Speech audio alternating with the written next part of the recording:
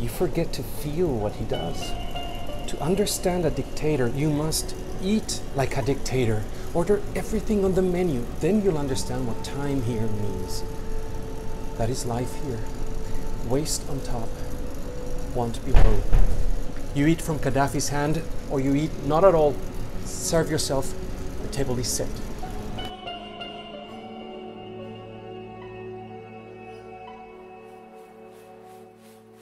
It definitely takes you on a journey in a, like, probably the most unexpected way.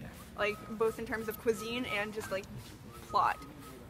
So definitely would recommend. This is just modern storytelling, modern theater, really in your face. This is wonderful because theater doesn't always incorporate and appeal to all of the senses. And food is a really hard one to incorporate into a performance, and this one achieves that really well. Congratulations. Just like no other play I've ever seen.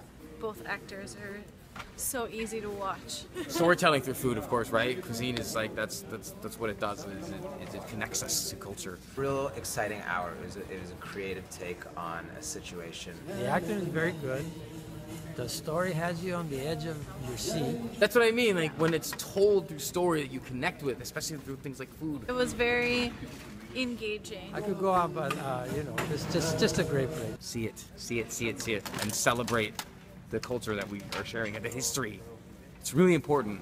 So important.